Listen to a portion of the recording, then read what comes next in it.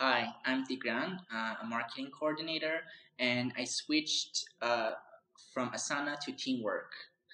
And for more video reviews like this, please click below.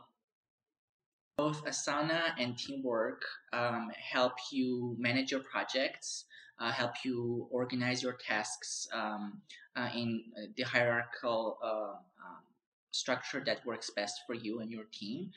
They help you keep your communication about the task in one place. So, in general, they help you keep things organized in your projects. Teamwork is really good for large projects and also like just for companies in general who have several departments. And what I like the most about Teamwork is that it has a built-in sort of native time logging feature that's just it's really convenient to have it in one place already integrated with the project management tool that you're using. So that's I think one of the important strengths for me when it comes to Teamwork.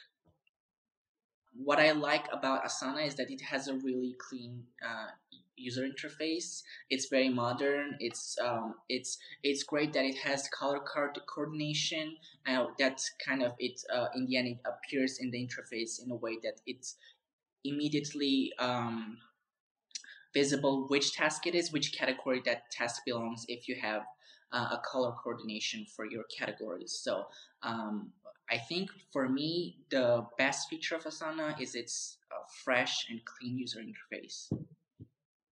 Both products are relatively, compared to some other project management tools, they're very easy. Compared to Jira, for example, they're very easy to get started. They have Teamwork and Asana have a much simpler interface, and it's easier to navigate around.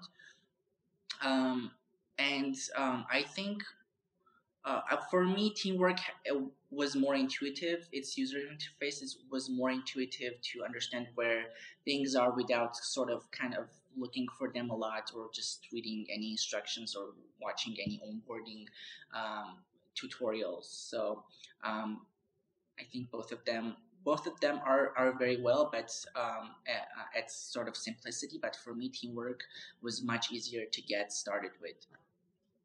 I think that the top consideration when it comes to project management software is, well, the interface really, because if the interface is not easy for your team to use, and I would recommend if you have the ability, of course, if your team is small enough when you can do that, just get a trial period and ask your team to kind of explore and see and hear their feedback if it's easier for them to use or not.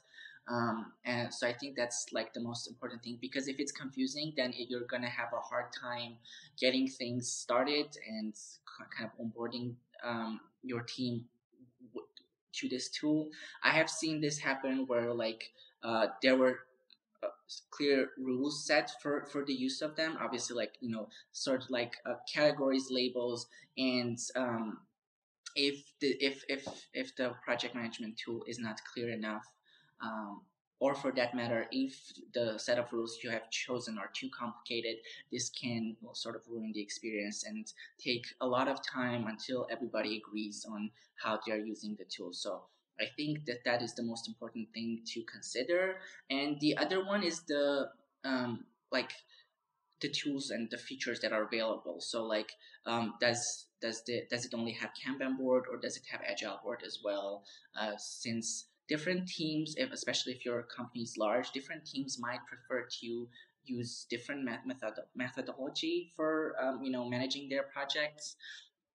So that is another thing to keep in mind. Like, are all the features there? Like, do you want time log, like built-in time logging feature, or is it just it's okay to write ETAs and then just add hours spent? Tools and simplicity of the user interface is, I think, the top two consideration when it comes to project management software.